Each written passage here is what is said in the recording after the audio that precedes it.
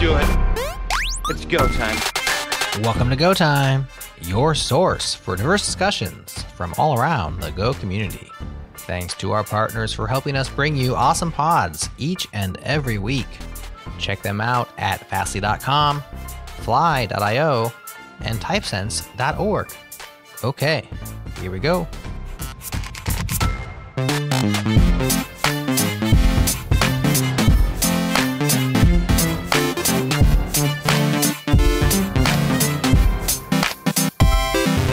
So how is everyone doing today? And by everyone, I mean Chris and Johnny, who are joining me as co-hosts. Hi, guys. Hello. And Kaylyn, our guest. How are you doing? Good. Does that mean I'm like the person? I almost felt like that meant I'm being interrogated. You're in a job interview. Tell us about yourself and about your challenges. Tell us about your pros and cons. Tell us a challenge that you had and how did you overcome that? How do you handle conflict? What else is there? Generic interview questions. You represent all of neurodiversity. Yeah, I'm like, I represent handling conflict and then I just like turn my mic off and walk away. I'm like, oh, technical difficulties. I'm so sorry. But no, I'm doing really well. The weather's gotten pretty nice out here in New York City. So I've been excited about that, going out a lot more. How's everyone else been?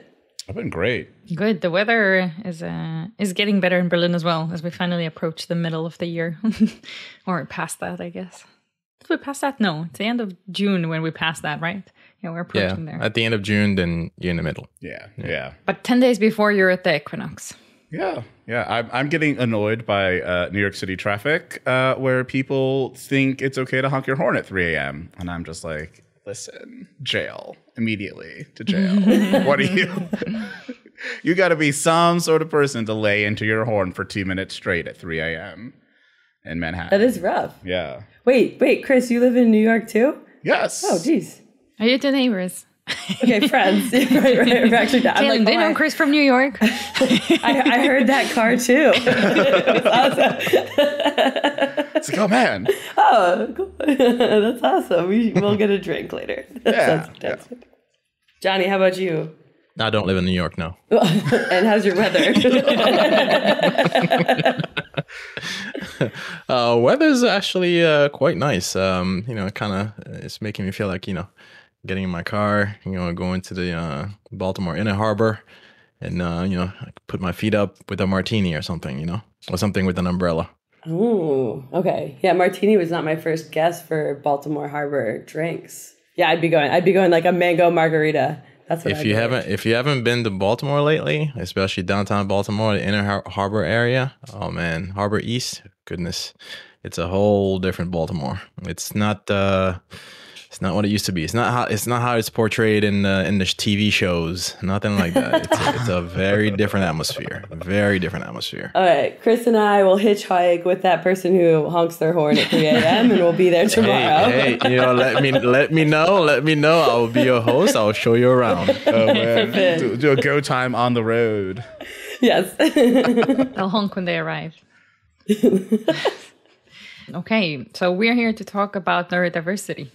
Yeah. What is that? What is it? The pause.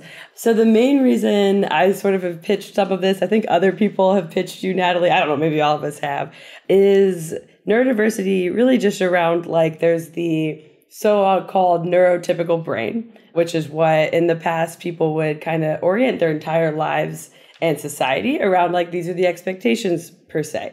Very hypothetical. It was very this is your average Joe Smith, Jane Doe type mentality of how we structure and how we expect people to operate in the day-to-day. And as time has gone on, I was actually just before this podcast reading a little bit of the research, trying to freshen up.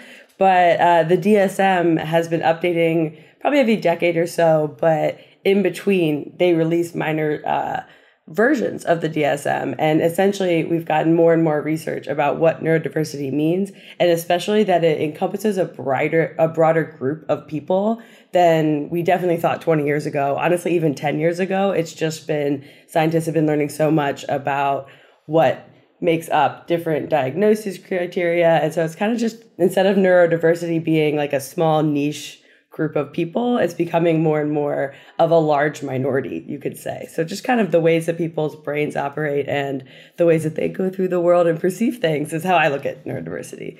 But I don't know, Chris and Johnny, what's been on your mind? Or if it's literally only me, in my opinion, I'm going to get nervous really fast if it's just me talking about it. Neurodiversity is one of those things I kind of look at and I'm just like, maybe I'm telling on myself in my small group of friends, but like, I don't know if any of my friends are neurotypical. Like, I don't really know what neurotypicalness looks like. And I do think it's because I live in like a unique place. It's kind of like one of those like weird things about America, I just imagine, where it's just like, there's that interesting stat where it's like a huge number of white people live in places where only other white people live, but like people of color, like even the most populated, densely populated place with black people is only like 50% black. So it's like people of color, we don't live around like other people who aren't, like we don't live around people who are only like us. Whereas like with white people, there's a higher chance that you live around people that are only like you. And I feel like maybe that's what it's like for neurotypical people, where it's like, if you're neurodiverse, you probably like interact with some neurotypical people, but mostly neurodiverse people. And if you're neurotypical, like, I don't know, maybe you just only interact with neurotypical people. But I don't know. I just know for me and my small circle, I'm just kind of like, I think through my friends and I'm like, I think we all just have spicy brains, different flavors, right? All sorts of different flavors, but yeah. And I just think, I think as time goes on, we're just gonna, I hope, at least for, to go on, I do agree with like the way you've kind of framed it, Kaylyn, about what neurodiversity is. And I think over time, we're just going to figure out that maybe the framing of neurotypicalness was a bad framing in the first place. And it's one of those like averages that like nobody actually fits. It's like that whole, that story of like the Air Force, and they made their cockpit for the average person, and it turned out nobody fit in it because there was no one that was actually average. So they put like an adjustable seat in, and I feel like that's probably where we're gonna wind up with diversity. It'll be like everybody is a little. It's like a spectrum. And maybe the word will get rebranded, so it's like people on the further ends of the spectrum. It's like, okay, well, you're the more neurodiverse, and people in the middle would be like, you're typical, you're average, or whatever. But I have no idea. Yeah, no, I think your description is fantastic. But Johnny, I want to hear what you're thinking too. No, well, I don't have a take on it. So allow me to play devil's advocate a little bit. If everybody, to use Chris's scientific term, has a spicy brain, why did we feel the need to come up with a label for this? Like, why the otherness? Why the specialty? Why the branding? Like, is it because it makes it easier to talk about? Like why? Ooh, that's a good question. So you guys are gonna have to be my buffer around how deep we want to go into some of this, because like most things, if you go into, especially medical things, if you go into how they started, it gets reasonably dark pretty fast in terms of like the whiteness that maybe came up with certain terms, the colonialism that came up with certain terms. And I'm by no means an expert, but that's certainly a hint where a lot of it came from. Certainly some strands of it come from when lots of women would end up institutionalized for various things that we would now consider perfectly normal behaviors. But at the time, because it was an outspoken woman who was stating her thoughts, they would come up with terms to institutionalize her and say she's different than the others. So it does have like a less than pleasant origin. And I also think that's where, to Chris's point, we might end up at the point where neurotypical ends up being a term that isn't really describing much of anything. And it is much more like, the human species evolved to have different ways of brains thinking for a very intentional reason. Because if we all thought the exact same way, we probably would have been extinct a long time ago. The fact that we have various people who think differently is not an accident. It's not like gene mutation, that's a big issue. It's just you would have the people who specialized in going and hunting or going and farming or keeping track of what's happening. Even the people who would sit around night after night tracking stars. There's a lot around those civilizations thrived more because they would have those people just tracking the patterns associated with the seasons. And they didn't necessarily know all of that. So I think neurotypical does kind of come from this place of isolating somebody who might be different from the norm and finding a way to ostracize them out of society, which is not fun. And that's where I think a lot of like older generations have this fear of being called neurodiverse, fear of being called other from these past connotations with it. But more and more, not just like the DSM, but by psychologists and scientists are coming out with more reasonable definitions of neurodiversity in a way where it absolutely encompasses way more people than we thought in the past. It's very much a spectrum. And even the things like what doctors used to do where you would only get diagnosed if you fell so far on the spectrum that you couldn't operate in your day-to-day life, that would be when they would diagnose you. Whereas if you could manage to struggle through, they wouldn't give you that diagnosis. And that can lead to a lot of burnout, a lot of issues for people, and a lot of that stigmatization. So that's like a short-ish answer. There are some darker reasons where neurotypical came about. I'm not an expert in them at all, but it does, some of that stigma comes from places like that where people got afraid of it. Yeah, and I would kind of say that, I don't think people who fall under the neurodiverse kind of umbrella or on the spectrum, I don't think that we gave ourselves this label, right? I think it was kind of put upon us. It's kind of like the same, like the development of sexuality, where it's like, we had this term homosexual, and then we eventually made this term heterosexual. Now this thing kind of sprang into existence that wasn't there before. And, there's all sorts of reasons why terms like this and labels and identities like this come into existence.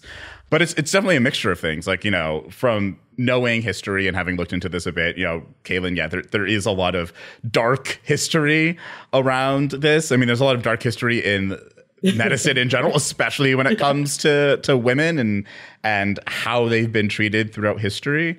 But as we do start to actually kind of, I think that the thing about it is that the more that we try and define what neurodiversity is, and even the more we try to define what neurotypicalness is, the more that these things will kind of start to disappear. I think there are phrases and they are terms that we've only kind of had fuzzy definitions for in the past, kind of that I know it when I see it thing. And now when we're kind of doing closer inspection, it's fading away and it's starting to disappear.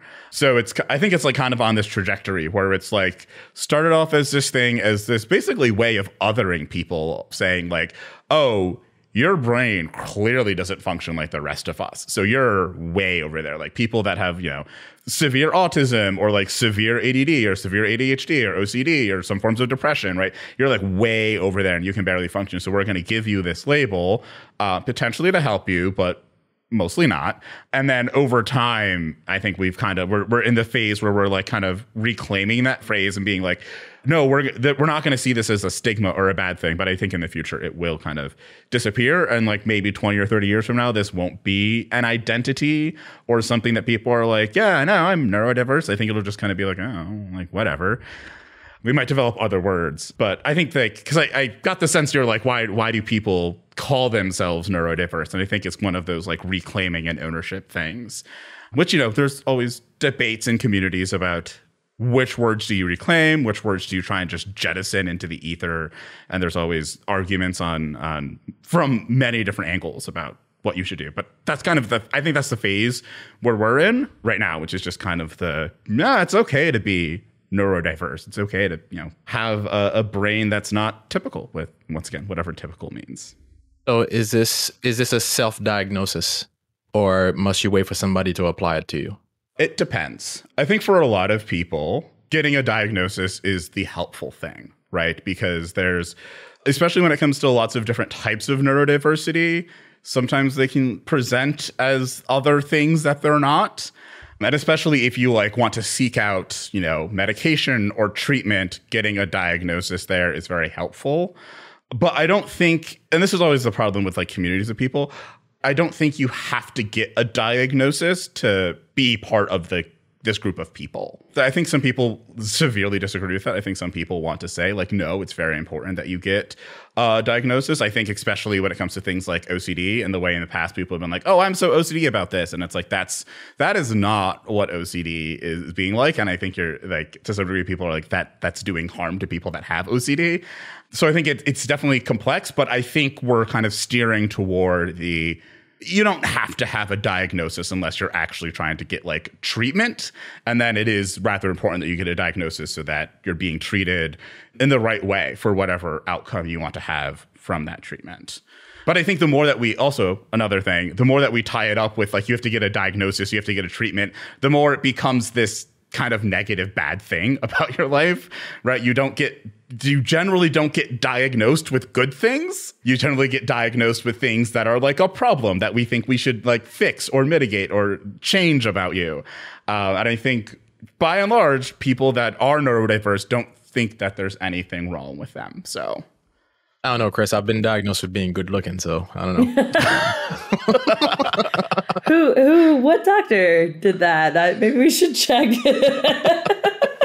Their credential? Yeah, where they go to school? Kaylyn, I saw you were nodding your head and kind of agreeing with what Chris was answering. Do you overall agree? Would you add anything else? Yeah, so I think so I'm a person who has been like formally diagnosed actually twice in my life. Once when I was around 16 and I thought the doctor was like a crock. I was like, nah, everybody's getting diagnosed with ADD. Like, that's dumb.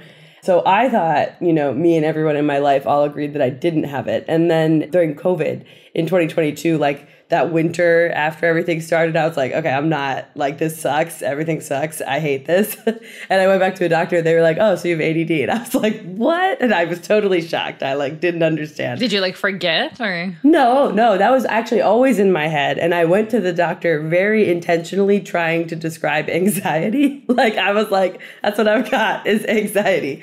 And at the end of this 90-minute session, they were like, yeah, anxiety, yeah. But like, I want you to think about ADD. And I remember being stunned. I was like, I didn't say anything. Like, I didn't bring it up. Like, I didn't go there. It turns out eventually the doctor sort of walked me through it where it was a lot of anxiety caused by various struggles with ADD.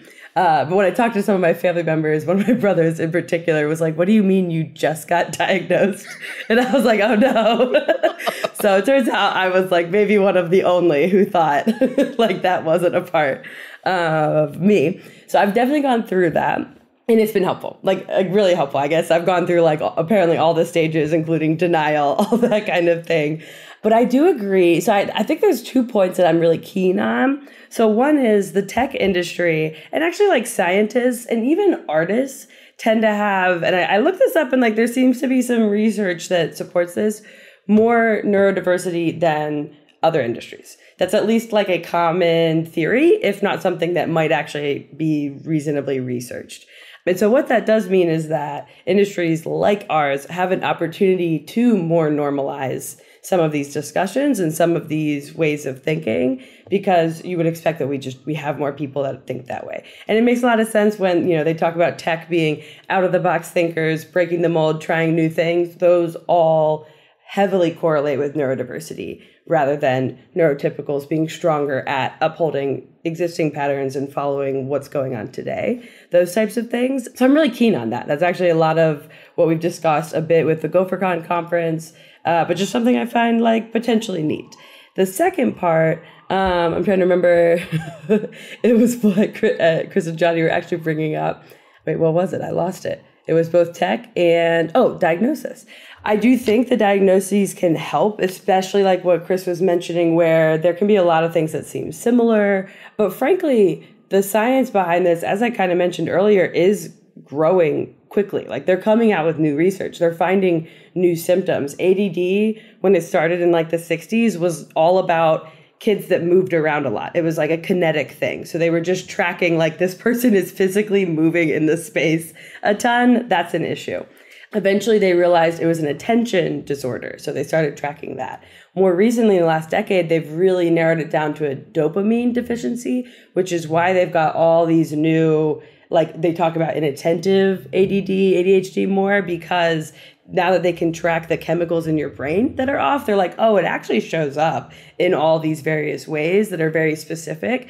That's really cool. That also makes a diagnosis hard, because if you talked to a doctor a decade ago and they were like, you don't have it, literally the research that came out later might contradict that diagnosis from the past. And so I think that's just exhausting if you're somebody who's trying to work through that, to realize that like maybe I should go get checked again. And it can be expensive. So I think requiring a diagnosis, not just in money, but also in time and just like that energy, especially if you're already feeling kind of down. So I'm very pro, like if you identify with a certain way of thinking, I think you should be included and allowed to partake in sort of discussions about it and learning more about it. I would certainly, shy away from saying, oh, haha, that's so ADD of me, or so OCD of me, or, oh, I'm so autistic. Like those comments, if you don't have a diagnosis, I probably wouldn't broadcast all over the place, because that could be a little harmful if you're not positive about what you've got. But overall, I'm really pro if something resonates with you,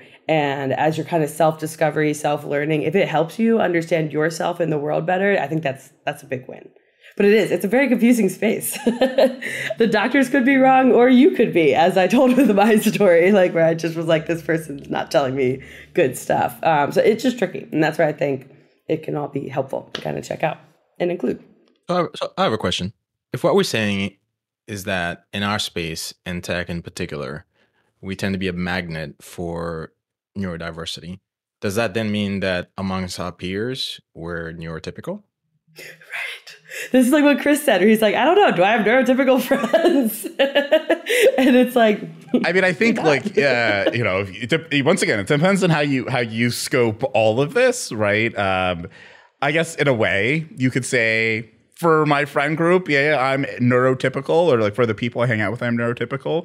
The interesting thing is groups of people will always find a way to differentiate themselves. It's kind of how, in communities of color, there's usually some level of colorism where it's oh, y'all are a group of black people. And it's well, those people are less black than these other black people, right? You kind of define into smaller groups of things. And I think that tends to happen with neurodiverse people. If you're in a room with all neurodiverse people, then all of a sudden it starts breaking out into okay, well, what type of neurodiverse? Oh, all the ADHD people over there, and you have all the people with OCD over here, and you have the people that have other dopamine deficiencies over here, and some of the, so there's you kind of start breaking out into smaller and smaller groups. So I guess it depends on the group, but I think there is a very strong mix within tech of different types of neurodiversity. There's a pretty large diversity within neurodiversity. I would suspect, I haven't done research around this, but I would suspect there's probably a higher degree of autism or people on the autistic spectrum within tech than perhaps in other spaces. So that, if you are on the autistic spectrum and you're hanging out with a bunch of people in tech, that might be more neurotypical than it would be in other spaces. But this is definitely the problem with words. They are very difficult to pin down and be precise about. So I think you bring up a good point there. It was well, why do we have to peg against society as a whole, or the whole population? Does it make sense to do the whole population of there's 8 billion people? I don't know if you could actually find a neurotypical person out of 8 billion people. That's a very large number. Is there anything that makes a majority or even a plurality of those people similar? That's not a kind of insufficient number, right? Here's where I'm struggling with this. And I don't want to come off sort of insensitive, right, to this whole notion and branding and labeling. I think, giving a name to something and being able to talk about it, with others that understand what you're talking about is useful and important, right? Because of the sort of nebulous definition. Okay, let me give some context. I'm already atypical wherever I go, right? I'm a black software engineer. There's a handful of me in the world, right? I already don't fit a particular stereotype or whatever it is, right? So to me, when you say that, okay, well, even within our own peer groups, we seek to differentiate ourselves. So, okay, I'm well, nowhere is safe then for me, right? Because I think that I think differently wherever I go, and wherever I am, I'm going to behave slightly differently, as we all should, right? Because we're not copies of each other, right? Bringing this back by simply saying, hey, we now have a name for this thing. If you wake up sad in the morning, it's not that your dog died the other day. You just have a mental deficiency of some kind, right? If you're angry because somebody cut you off, it's not this a-hole cut me off because they're a bad driver. It's because I have a mental deficiency. It's become so easy to just use that label to apply to any and everything, right? If you don't require some form of diagnosis from a professional, right? And that's the fear, right, that I have. Well, not a fear, but that's a concern I have with coming up with these terms, although useful, right? People can just I don't need a diagnosis. I can just say I'm neurodiverse. How do we deal with that? So even if you are diagnosed, neurodiversity is not an excuse for being an a-hole.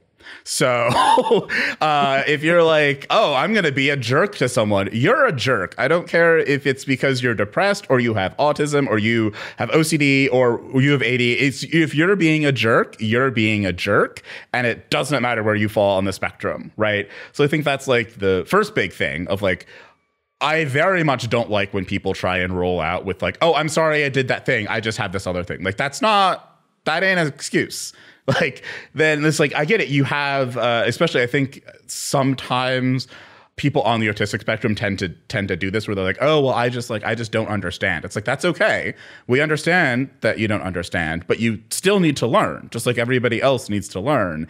And we need to be able to like kind of exist within society, within each other, and still treat each other well. So yeah, I think that, that problem of people kind of self-diagnosing and then saying, oh, it's just because of this, that's not good. And I think too, if it's just like, I think at the end of the day, there are a few different reasons why you might want to identify as, within the neurodiverse space. One could be because you do want to find people that are similar to you. So it's like, if you are on the autism spectrum and you want to have other people that you can discuss it with, so maybe you can learn, improve your social skills or whatever. Or if you do have ADHD or ADD and you want to like have other people that you can lean on or just kind of talk to and be like, man, I wanted to get all this stuff done today and I did it. And people be like, oh yeah, I understand it, instead of a bunch of people that are like, wow, that's so weird that you couldn't do that, right? So it's like, there's that finding community aspect. There's also the, once again, as I said before, like the getting treatment aspect of it. So if you are waking up every morning and feeling depressed and you want to do something about it, then it can help to go and be like, maybe there's something like wrong with or different about my brain, and I should go get diagnosed and get treatment and get help. And I think for a lot of people that fall into the neurodiverse space, sometimes you fall into depression because you're different and you haven't recognized that you're different. And just being able to recognize that you're different lifts you up in a way that now it's like, oh, now I'm not going to wake up every morning feeling bad just because I was, all over the place yesterday. That's just how I live my life, and I just need to adjust to living life that way. So I think like that's kind of like the way I see it, at least. But absolutely, definitely, like being a jerk is being a jerk, and there's like, don't do that. Like there's like, I don't care what your excuse is. Don't be a jerk to people. There's also like the hilarious flip of what you brought up, Johnny, where it's almost like if somebody experienced any emotion, they're like, oh, I must have something. And that's actually a hot take on what neurotypical means. Because it can be like that, where like people feel like you're supposed to just never have any feelings. You're never supposed to react to anything. You're always supposed to just be like, every day's the same. I wake up, I have this breakfast, I go to work. And you could almost liken it to when going gluten-free got really popular, but it wasn't with people who had the disease celiacs because there weren't as many of them, but it was with people that were saying, hey, we don't want to eat gluten. We think it might have issues. They didn't have that disease, but by having that interest in not eating gluten, they ended up creating so many like way better foods, way better breads than before. Like a celiac person 15, 20 years ago had terrible food choices when they went out. Like it was just like, you're eating disgusting stuff because the only things, or vegetables, which is fine. Vegetables are fine. But like there just was not a lot of options. By people gaining an interest in this area that they didn't necessarily medically need to have, it ended up becoming more inclusive for the people that do have celiacs. And I think that can be the exact same way with neurodivergencies, where one, I think it is very real that like if you wake up sad and think I must be depressed, that's a bigger take on like how we as a society allow or don't allow emotions. It does not mean you're depressed. It could be a very normal emotion to be having, but it probably makes more people relate to somebody with actual depression and feel more sympathy towards them, even if they don't realize that they might be sort of co-opting the term. At least that's what I think I've seen happen more often, is that there are some bad actors. There are some people that are out flaunting like, pay attention to me. I've got this thing I want to and they don't, and they're just trying to get attention from it. But I think that's a more of a minority, and just the people realizing that, you have days where you totally can relate to somebody where that might be every day for them. Those feelings might linger all the time isn't necessarily bad, but it can be tricky in between there. And I think too, there's an element of like, yeah, sometimes, I think there's days when you wake up and you're sad, and being able to like give people tools to help deal with that, I think is helpful, even if they don't want that label, and if they are in every other aspect, like neurotypical. Like, I think one of the weird things about this space is that it's like, there will be times in your life when you get depressed. That doesn't necessarily mean that your brain is different. It just means you're processing and dealing with something. And we want to make sure that people have the comfortability to go seek out help if they need it, or have tools if they need them. So it's kind of like, it doesn't matter. Like, who cares how you label yourself, as long as you have the resources you need when you need them. Like, it's not like if you want to identify as neurotypical and that's what you want to do for forever, and you're like, I don't think I'm part of that community, that's fine. But if you do get sad, you should have resources to like, help you. Or you get depressed, because depression isn't sadness. But if you wind up getting depressed, or if you're like anxious a lot, it can also be helpful with that sort of thing. Which kind of, goes back to that thing I think we were talking about in the beginning of like, what even is this, right? I don't think that like, I think it's good for us to separate neurodiversity from the diagnosis and the medical parts, because the tools that are available to people that have these diagnoses are generally useful, I think, for a much wider audience, and they would help people a lot. I think it's like, I guess, straying into some more maybe controversial territory, but it's kind of the same thing that we're dealing with and going through with gender right now, where it's just like, people are like, well, what is a man? What is a woman? And it's like, if you identify as a man or woman, that's perfectly fine. But also you can, identify as a man, and then maybe sometimes you have other things. You want to wear something that's more feminine, whatever, go do it. It's fine. Like, we can have that framework and that existence. But the kind of overall structure that we have of allowing people to be themselves, that's what's important. And the same thing is true here, where it's just like, give people the tools so that they can, kind of make it through life at the end of the day, and kind of live and kind of reach their goals that they want to have. That was kind of rambly, but. So the one thing I'll add to this is that so to me, there's a very clear line, in case that wasn't already clear, there's a very clear line between somebody who is thinking, right, they're on that spectrum, versus somebody who's been diagnosed and has sought treatment and hopefully has overcome, if it's something that can be overcome, right? I know some folks who, even within our own community, right, as Go developers specifically, right, with a speech impediment, right? And they can't exactly just flip a switch or go to therapy and just turn that off and all of a sudden they're better. Like, that's probably a lifelong, thing. And I'm not going to even describe it, put an adjective to it and say it's a good or bad thing. It simply is, right? So you have folks that are on that end of the spectrum, where through no fault of their own, this thing is part of their life, right? And then you have folks on the other side who basically, who perhaps haven't yet developed sort of the mental fortitude, right? Or haven't put in any work into, or haven't sought assistance, right? Having the resources, if that is at your disposal, right? If you decide that I am neurodiverse, and that's just a badge that I walk around with at conferences, a label, I'm neurodiverse. Like, if that's your thing, then I think you're doing it wrong. And I think you're doing an injustice to actually those who actually suffer from some debilitating condition, right? Like, and I say this not from somebody who's speaking out of their other end here. Like, I have family members. I literally have a child who has gone through, right, this kind of problem, right? Be it a combination of being a teenager to actually being like actually diagnosed and, seeking treatment. Like, I have traveled that spectrum, my friend. So like, I've seen that firsthand, right? I've lived with it. So to me, like, I would rather, right? I don't control other people, right? I would rather, right? This didn't become yet some other flippant, thing people just, put on their Twitter bios and stuff, and just, like walk around like it's some sort of badge of honor. I belong to a club of, fellow neurodiverse people, because that's not a joke. It's not a joke, right? To label yourself such a thing is not a joke. Ooh, you're hitting such good points and difficult ones that we've messed up so many times, where like by trying to accommodate something, it ends up becoming almost like a popularity. Yeah, that badge becomes really big. So I don't have a strong answer, but it's on my mind, and just how you worded it was such a great way of expressing that. Like, that's a concern. That's a very real concern. when it comes to conferences, because that's where my mind's at kind of short term. And then even at employment places we can, because I know, Natalie, you brought that up, maybe like cover that area too.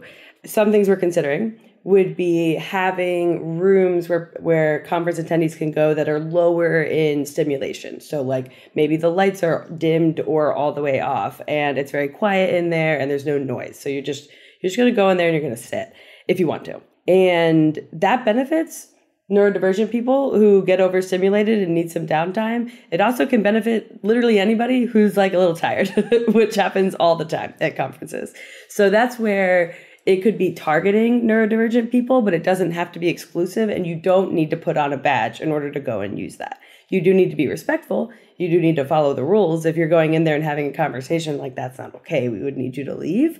But I think trying to find the balance, I love that point around how do we make spaces both at conferences and at workplaces, more amenable to neurodivergent people without making it a show, without making it you need to say you have this in order to go do it, and make it just more like you don't need to out yourself. You don't need to bring this up, because while some people might bring it up for attention, other people might bring it up and get retaliation over it. So there's like just a level of it'd be much better to just not need that to be a part of the conversation and just have it be more of, if this helps you, that would be great. But I loved your point, and I think that's where we want to try to find that balance of bringing accommodations, but not making it a part of the conference or the workplace or the show, so to speak.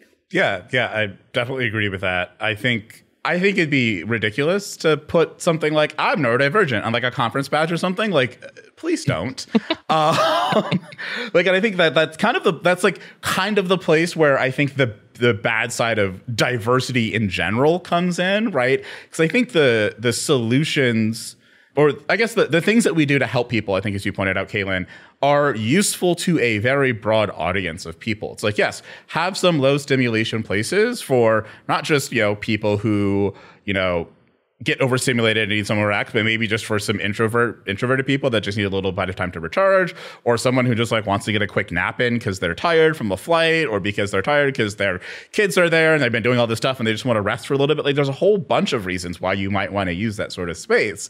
So I think the important thing is we make that space.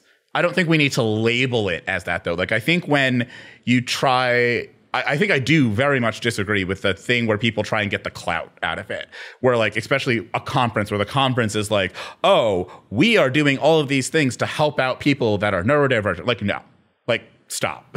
That's not great. Because I do think it does start to make that thing into like a badge of honor of like, oh, look, like you're special if you do this. And I think for a lot of neurodivergent people, we don't want to be special. We just want to be like we just want to be like everybody else. We're like, oh, no, we're just people. We're a little different, but that's fine. Everybody, like, in the most pedantic sense, everybody is different in some way. Like, there's no two humans that are exactly the same.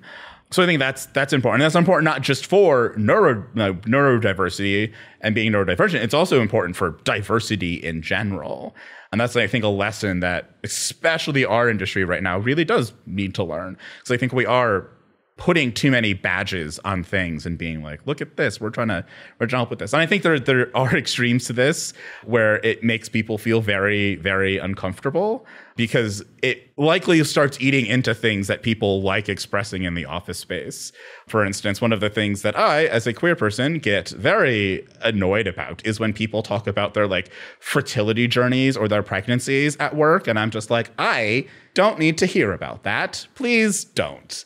But it's part of, I think, a lot of workplaces' cultures to like celebrate that and celebrate parental things, or even give extra benefits to parents that sometimes wind up disadvantaging people that, are never going to be parents.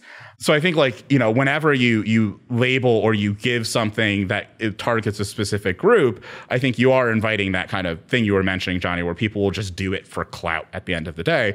And we should avoid that. And we should seek out the things that will be helping a broader audience. And even if we do wind up helping out, like we're like, okay, well, we specifically want quieter spaces and we're specifically doing it for this group. Great. You don't have to say that. You just have to like provide the space.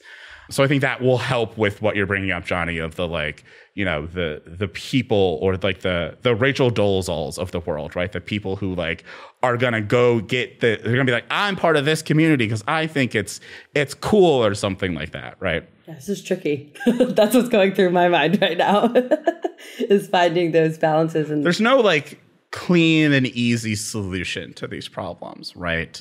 I think that's like it's messy, right? It's always gonna be, whenever a group does try and take something that was historically bad and make it a statement of pride, I think that there will always be people around the edges that do nefarious things with that, or do weird things with that, and just try, like, you're not part of this group, but you really want to try and be part of this group, so you're going to shove your way into that group. And yeah, I agree with you, Johnny, that is harmful to people. But also I would, and this is me personally, I would rather we do that and get the resources that people need and normalize the things that are non-normal for some reason and deal with the consequences of having some clout chasers than deal with the situation that we've had historically, where it's just like, you're just ostracized and deal with it. But that's, once again, that's me personally. I understand other people feel differently about the situation.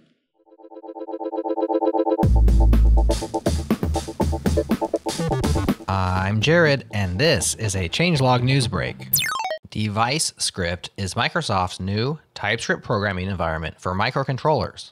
It's designed for low power, low flash, low memory embedded projects, and has all of the familiar syntax and tooling of TypeScript, including the NPM ecosystem for distributing packages. This project has a lot of devs excited. Jonathan Berry says, quote, "Dope. TypeScript for hardware. Always glad to see these attempts at bringing web technologies to embedded systems and see what sticks. Even when they don't, they inspire innovation." Zach Silveira says, quote, "This is so much better than MicroPython." And Andrea Giamarchi says, quote, "This is the first Esperino competitor, and I think it's going to be huge."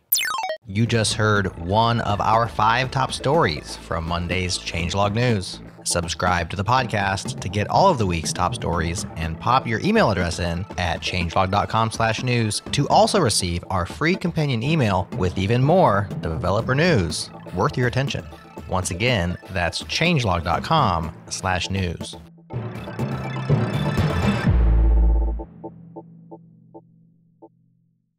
So I want to ask a question from another perspective. As a conference attendee who is neurotypical, what would you want to know about being better in sharing space with people who are the different types of neurodiversity? So obviously no stickers to mark anyone, as we said. So you just want to kind of improve your ways to be generally better in this way. What would you do?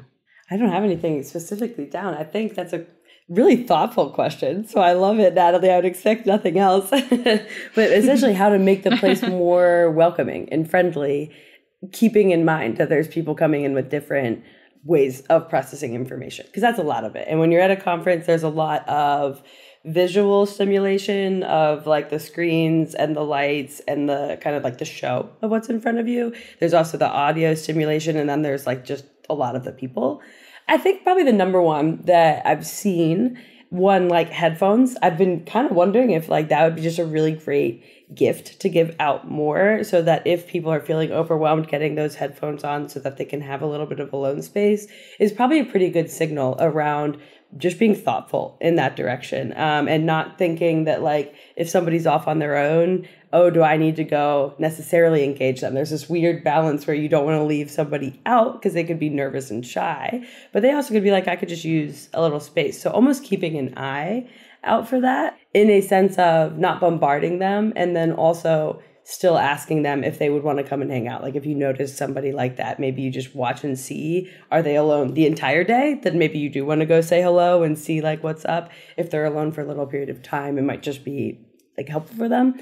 I've actually been really keen, if you are a sponsor of a conference, I feel like fidget toys could be really fantastic like sponsor gifts, little like puzzles to play while you're there, little things that can engage your hands kinetically or your mind a little bit, can sometimes be a real like stress reliever, or almost like an energy provider when you feel like you're sitting in one series a long day of like you're listening and processing this way, getting a little toy that allows you to process a different manner via like a Rubik's Cube or whatever could be a fun gift for people. So that might be a way to just like try to think about sponsor gifts that could target neurodivergent populations and frankly everybody, because a lot of people like little toys to play with.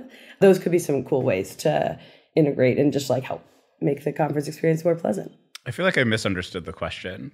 So, Natalie, were you asking the way I heard it was, what can someone who is neurotypical that goes to a conference, what can they do to help make the space more comfortable? Pretty much, yeah. Okay. So I did understand the question.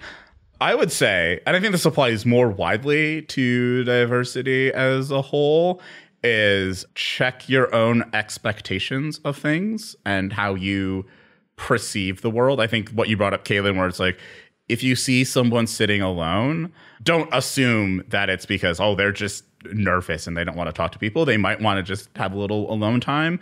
And I think it's okay to maybe like lightly approach them and be like, hey, like, do you just want to be alone right now? Or are you looking? And that will tell you real quick. Usually people are pretty good at, being like, no, I just want to be alone right now. And they're like, okay, then you can just like leave. I think for conferences, one of the things I've seen at some previous conference was having, stoplights, basically, where you have red, yellow, green, and that indicates your desire to communicate and interact with other people.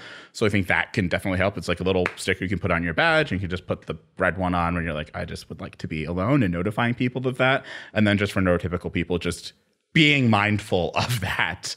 But I think, the biggest thing is just, when you're in this space with people who are different from you, just remember that those people are different from you. I think the best thing that people can do is just be kind, right? Just be kind and be empathetic of how the people around you might be interacting or might want to be interacted with or experiencing things. I'm going to play devil's advocate a little bit. Go for it. Do self-aware and neurodiverse people also bear some responsibility for the places they find themselves in or they put themselves in? For example, if I know I get tired of people very quickly because, if I talk to too many people for too long, I really need to, it starts to affect me. I can't function properly. Like, is it not upon you to manage that in some way, right? If I'm a conference organizer, do I bear the responsibility for making you feel comfortable beyond what I would normally do to accommodate any other group? Ooh, yeah. No, so I've got a cool example on that. So COVID, actually, the fact that more and more conferences are having live streams of their conference at the same time. Fantastic for if you can't make it, you can still watch it, you can still be a part. Also really fantastic for if you want to watch from your room for a little bit because you can't do 8 full hours. That's a really cool way where making things more accessible for one group of people actually benefits other groups as well. And then it becomes like the conference organizers already did something fantastic. You did something that allows people who otherwise would have been so depleted with these 10, 11, 12-hour days to say, I still want to come. I still want to meet people, but maybe it's just like a halftime. And I also thought, so we've talked a lot about like social battery, if you're, get drained. There's a different side, like some neurodivergence, and especially people at conferences, and especially I think like presenters are the ones that are more keen to getting really excited and wanting to explain everything about their interest and being like, here's this, here's that, here's everything I love about what I am doing, and I really want to share it with other people. And I think that's another way that it could be expressed that can be really fun at a conference. It could also be something where you're like, whoa, this person is bombarding me with tons of information about their specific niche, and I have no idea where this is coming from. That might be some way where you could be surprised by the interaction, probably less in tech. I think we're all a little accustomed to that, but that can often be like the special interest, hyper-focused. I'm so excited to share with others like me. And that's something that I'm trying to think through. How do we enable that? Because for a lot of people, maybe at work, they have to be more reserved. They have to be more polished in how they communicate. And they feel like they never get that chance to be like, I'm so pumped to talk about this specific spec with a bunch of other people that really care about this too. So like if we can find ways for them to share that joy, there's a lot of positive attributes that come out of some of these different ways of thinking too. I think that's a good example of just an alternative to the I need. And I think a lot of neurodiverse people and everybody could have moments of both where you're like, I want to be by myself. And you're also like, please, I cannot wait to share every thought I have about this really exciting thing. But those are just some of the ways it can show up. But yeah, I did want to call out that the live streams just inherently make conferences more accessible to somebody that might not be able to have the stamina for the whole thing, which I love. I find that exciting. Yeah, I think as well, I do think, you have a point there, Johnny, that like if you are feeling overwhelmed, you should try and remove yourself from the space. And I think for the most part, a lot of people that are, at least the people that are self-aware of this, that they have, that they're neurodiverse in some way, do make efforts to like actually like, I'm going to go somewhere remote so I'm actually away. But I think there are many a times when, this goes back to the like, be thoughtful in how you approach people. There have been plenty of times where people that are neurodiverse that do want to get away and they are actively trying to get away, and someone's like, no, come on, come to the bar with us, come get a drink with us, right? So that can happen a lot as well, where it's just like someone that doesn't really understand, like, oh no, that person just wants to be alone, and someone's just trying to like, no, come be social, like, oh, what's wrong with you? Why is it like that type of stuff, right? So there's definitely a balance here, but I do think, at least in my experience, a lot of the people who, especially with that specific thing where it's like you tend to get sensory overloaded and you want to be alone, often, I'd say probably the vast majority of time, those people will seek out spaces that are further away from people and a little bit more remote. So, yeah. But I do agree with you, Johnny, that there is some responsibility. Like, it's not like, we're not, like, neurodiverse people are not helpless. Like, you do have to you have to take it on yourself a little bit to put yourself into good situations. But there's an extent to that, right? There's kind of like not like both sides, but like a spectrum there. So I want to use the last few minutes that we have to ask the same question in the context of work.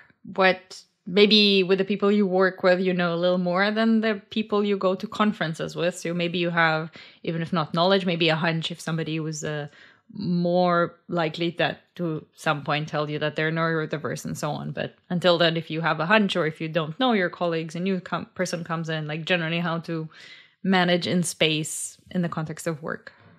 They have to tell me in what ways I can help. Simply telling me that you're neurodiverse doesn't tell me anything.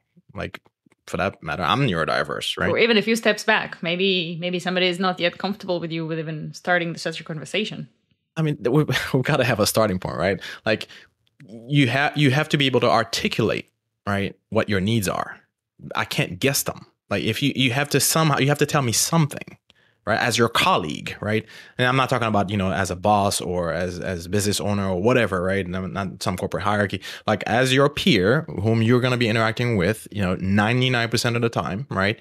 Like, I bear most of the burden, right, of knowing how to, well, I'm mischaracterizing it, not a burden, but I'm bear a lot of the responsibility, since we're going to be interacting a lot, right?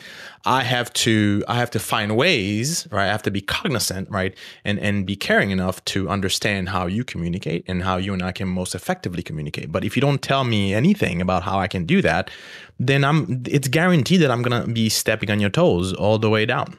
Are there some signals you can try to gauge? Oof. I mean, I think I sit with Johnny in this, where it's just kind of like, I think there's kind of two options. I think there's one where if you're okay with, and you're in a safe enough mindset, like you're in a comfortable mindset to be open with your coworkers about, the fact that you're neurodiverse, then I think that you should like be communicating with people and being like, hey, this is too much for me. This isn't enough for me. I think the challenge is when it's not a safe space. And I would say probably the majority of companies right now, it's not really safe to be super open being neurodiverse, right? I think we would like to pretend that it is, but it is not. I think it's way easier to be like one of the other marginalized communities and be out at this point than it is to be, in that the neurodiverse space.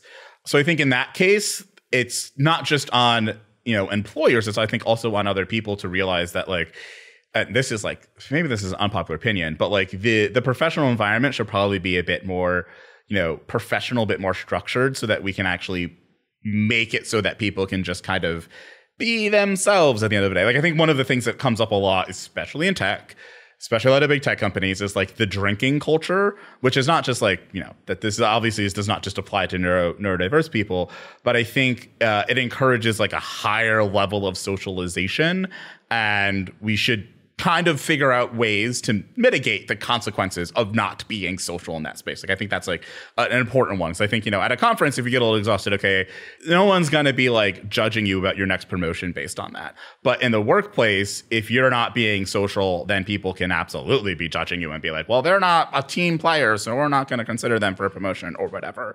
So I think, and that's something, right? If you're in that environment, right, you're not going to be like, oh, I have this, my brain is different. That's likely going to make things worse, not better. So I think in that case, it's, I think, on coworkers and everybody in the organization to start making that environment one where like that's not like a requirement, where it's like you don't have to be like going out for drinks with the guys in order to like get promoted. And once again, there's tons of reasons why that should not be the way that we, make promotions happen in general. Yet that is does happen. That is exactly how it happens. And so I think like, and this is kind of like my view on like the bigger, broader diversity problem is that I spent way too much time thinking about this and kind of exploring this and trying to fix this at way too many companies. And I think the issue is that having a more inclusive environment means that you have to make the normative kind of a wider thing, right? If you want to be able to include more people who are more neurally different than everybody else, you kind of have to regress down to like the mean. You have to go down to like the lowest common denominator there, which I think is tough for a lot of workspaces. Like, once again, I'll bring up the whole like people talking about their kids and their family and all of that in the office. That's like another thing that is very othering to many people and causes some of those same problems of like, oh, that guy just became a dad, let's promote him, and that sort of stuff. So I think it's a complex issue at the end of the day. But I do think like, as maybe if you are in the hegemony, as we tend to call it, or someone with a lot of privilege in a workspace, I think it is about like, if you want to make the workspace more welcoming, to some degree, I think that's giving up some of the things that make you comfortable, right? And I think that's where if we're talking about specifically about neurodiversity, where people that fall under the bucket of neurotypicalness might have to suffer some uncomfortability to make the space more opening, more inclusive of people who are neurodiverse, right? Once again, like, it might be that you don't go out to drinks with your coworkers as much, or you put in place a rule that says that you don't do it as much, or like actively making efforts to make sure that this isn't affecting people's career prospects if you do go out for drinks, right? It's tough work, but that's the type of work that like I think, people should do to help out their neurodiverse people, right? It's not just, oh, don't bother that person if they have their headphones on, right? There's work we have to do to fix the environments. In fact, I think fixing the environments is the thing that's more important to do than all of these individual little things that I think we tend to want to do around diversity in general within companies, right? It's like the whole individual recycling versus like, how about we just don't produce things? Like, how about the companies don't produce things that are unrecyclable or that put the onus on the individual, right? The onus needs to be on the system. So I think that's kind of the place where we need to reach. And I think it's more important than anywhere else to do it in the workplace, because that is where you are day in, day out. Yeah. I guess I'll end on like a +1. And I think what can be surprising, people definitely don't bring up if they're neurodiverse at workplaces often. I wouldn't. Like, it makes me sweat to bring it up like at all. I'm like, oh no, this sucks. This is going to come back. Someone's going to be like, you can't be trusted with this project because she has this thing and it means she's going to forget a detail type thing. Like that does come up and people start to stereotype really fast. The thing I've thought a lot about when we talk about what neurodiverse people are often asking for, I have noticed, because I see it everywhere when I'm working with large groups and teams of engineers. I don't know for sure, but I feel like I can spot it a lot. Like the people that are often asking, why are we doing things the way that we're doing it? Like those people are the ones that really they're just pushing for more efficient processes, more transparency, really better business management. And where I've noticed the potential retaliation comes in is when management or more senior people say, maybe unconsciously, not directly, but they might say like, your idea might be better, but like, I don't care because it works for me. And what I've tended to notice is that there's a lot of broken systems in industry in the United States, period, let alone just in tech. We have a lot of ways of doing business that do not produce value, that are not working well. And I think a lot of times the people questioning that are the ones that we should be elevating more. And I think the thing that could be happening at workplaces to be the most supportive of neurodivergent people is being open to change. Not just change for the sake of being inclusive, but change for the sake of your business. Change for making it clearer who's working on what, so you don't have 6 people on one project. That's not just helpful for people who get really frazzled at the, like, I want to own my space and be able to create a result and show it off. That's bad, because in some cases you just might end up not delivering anything because you created such a competitive environment for attention that nothing made it to the end instead of something more collaborative. There's a lot of like nuance to that answer, but I think in the workplace setting, there's a lot of value in creating an environment that utilizes neurodivergence and listens to them, not just because of their neurodivergency, but in fact, because they're actually really pointing out things that if you improved, you would probably just do better as a business. That's maybe a little overarching, but I've seen it enough where I think I've noticed that, like, at the minimum, maybe not implementing the change, but going through the exercise of hearing what they're suggesting and explaining why you're not going to do it would almost always result in a better outcome than dismissing the idea or sort of pushing it down, which I've seen happen a lot.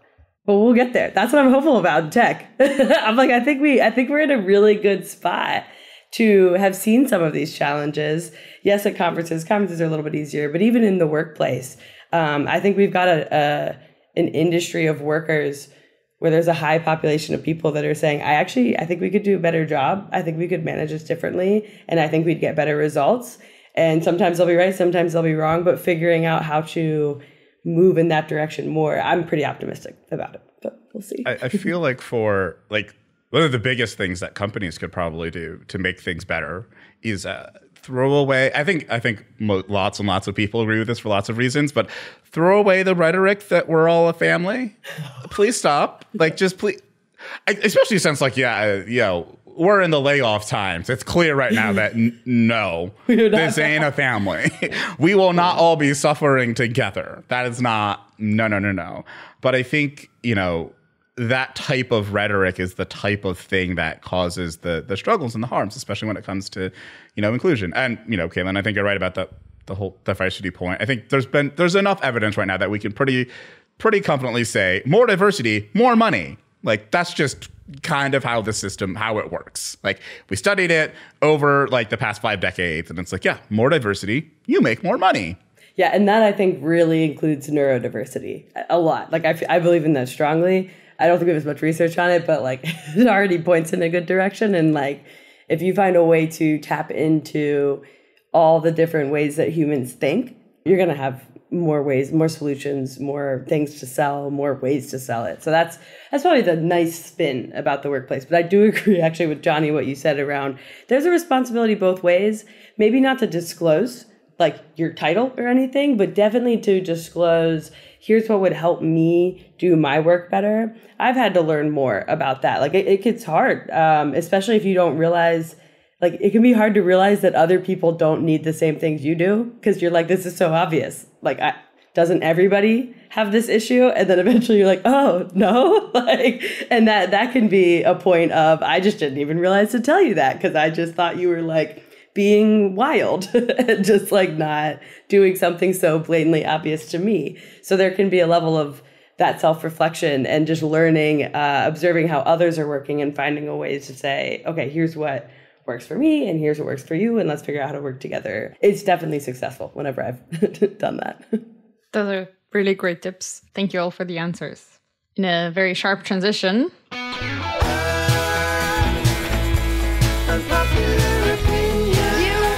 actually think you should probably leave.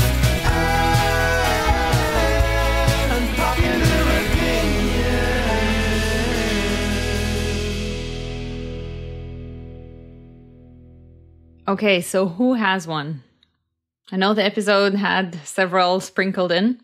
I do, but I'll hold off. Mine might be a little controversial. No, go for it. Go for it. Okay, fine. you're not owed a great place to work. That was not promised to you in the job description or the interviews or by whoever you had lunch with or whatever. That's you're not owed that. If you go work someplace and it's a great place to work, you lucked out. That's awesome. Good for you. If it's not and you can afford to leave, leave. If you can't afford to leave, grind it out until you can. But you are not owed a great place to work. Ooh. 10 points for making this very tweetable. It's very short and very to the point. That's really good. Anybody else has an unpopular Wait. What? I need like a definition of great here. What do you mean great? Like this can be something that is very individual to He's each like one. he's like basic human rights. You're not owed that. Shelter, water. A bathroom. No, I'm kidding. I like one. That's a good one. That very got everybody moving. That's a good unpopular opinion. Can anybody? I mean, I need a little bit more from Johnny there. I need. We can do this in the after episode. Right. Okay, fine. I have one that might be equally. Actually, no, I'm gonna phrase this so it's just as spicy. So I read the quote unquote waterfall paper, and I will say that the method of doing engineering described in that paper is far superior to anything that we're doing today. Oh, That's also very tweetable. Also, great job. I heard a waterfall is superior than to all. That's what that might be what you heard. Is that what I said? That's what you heard, though. Oh, you're playing games now. Okay. Okay. I had like a pretty safe one, which I'll start with because it was really safe. But my safe one was that Johnny needs a dog.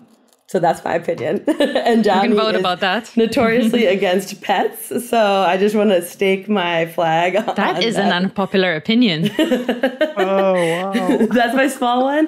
But no, Chris, this whole episode, don't tweet this one. Tweet out Johnny needs a dog. The second one is this whole episode I was thinking it, and I was like, oh, I don't know when I could pepper this. But I kept thinking Agile was developed by neurotypicals. I'm not totally serious with that opinion, but it does feel that way. Like the whole episode, I was like, it's so neurotypical. Like, Wow. so don't tweet that one, please. Dude, Johnny needs a pet. But if you listen to this episode, you can hear a slightly hot take from me. Oh, Interesting. So follow up, Chris. shots fired over here. It will be like a secret unpopular opinion. And in case anybody is confused, that was definitely an insult, right? That was not.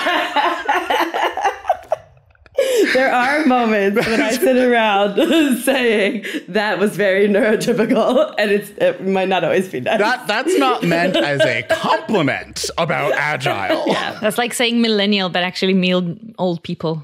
Yeah. I don't really mean that opinion, but I think it regularly is probably where I stand. So you do mean it, you just don't verbalize it.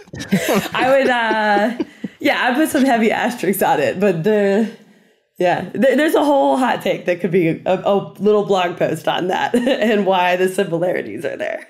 I also just translated that into like other like privileged groups. It's like, you know what? If I said it's invented by that feels like Okay, I have an unpopular opinion as well. I hope it's an unpopular one. You should hide anybody who is writing more than 2 or 3 tweets on using FOMO. This is very from my personal context, world of context. Obviously, lots of AI things, and there's lots of good, interesting content there. But unfortunately, there's a lot more. You won't believe what happened this week. AI killed all the web developers. oh, If you don't use this tool, you will lose your job. Mute. Those people, like 2 of those tweets, hide. Don't think. Hide. Just mute all of them. Mute. Anything you do, whatever your choice is. I would expand that to include anybody who starts with anything AI. Here's a thread. Johnny's like, I actually already muted them. He's like, do you want my block list? I've got it. I think last year there was like a bit of a like hype against threads, and I think it's still legit. Like, there's very few threads that should be threads. Oh, it's so annoying. Yeah. I do the not interested, don't show me anything like this, please. Does it work? No. Right. it doesn't work since a certain date, I think. Yeah. But no, it is easy to start, tracking that. It's like, the irony of the blue check mark in that it was like a very notable thing in the past and it's still a notable thing now. Like I know when I'm scrolling through those replies, which tweets I am not going to read. And I feel like if it says AI in the first few words of a tweet, that's a thread I'm not clicking on. So I think we're getting these good signals.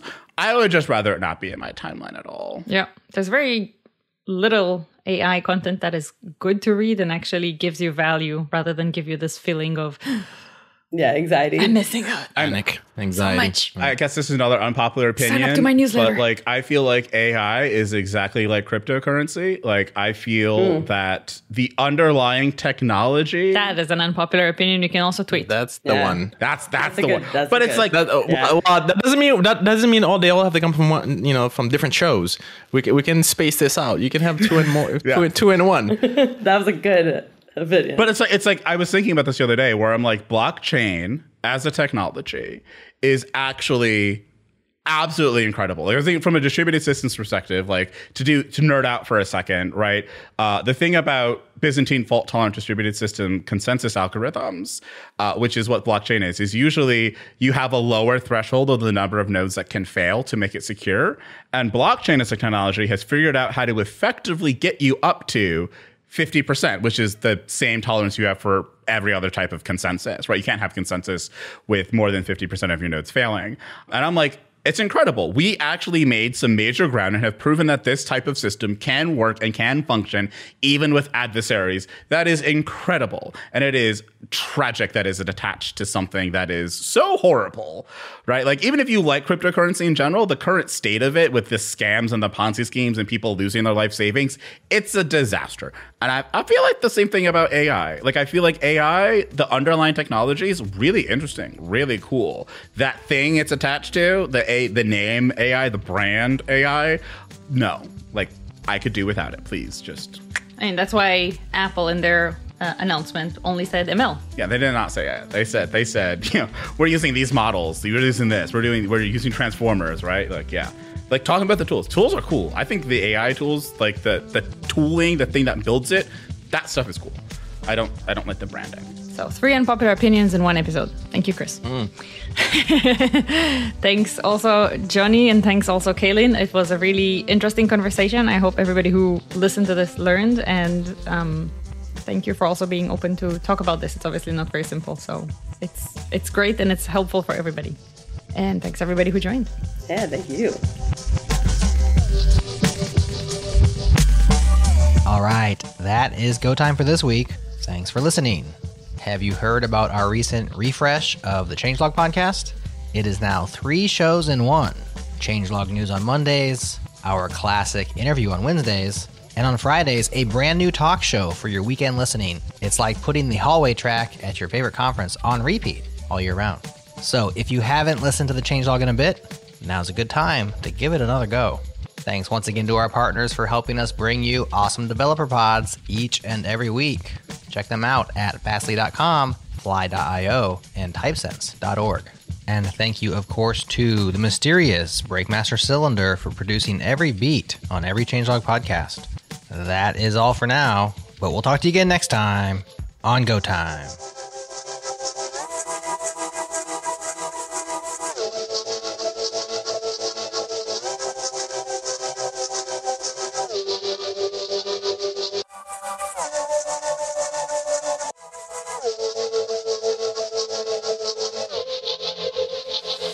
Mm.